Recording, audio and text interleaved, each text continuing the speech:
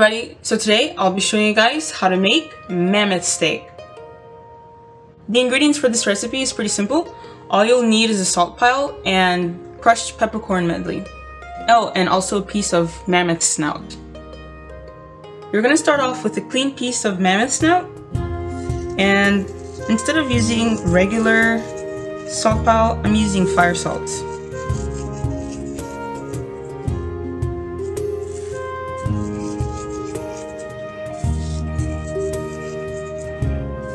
Next, I'll be using the crushed peppercorn medley. You're going to start by putting the fire to medium-high and melt some butter. Once the butter is melted, add in your steak.